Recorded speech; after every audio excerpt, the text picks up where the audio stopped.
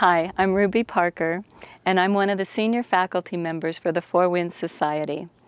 I'll be doing a training at the New York City Open Center September 27th, 28th, and 29th on Dying Consciously. Dying Consciously, the greatest journey.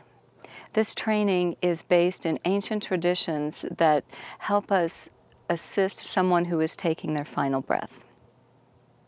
So whether you're involved as the individual or a family member, hospice, clergy, support group, you will learn the emotional and psychological process to assist someone who is transitioning. I hope you'll join me.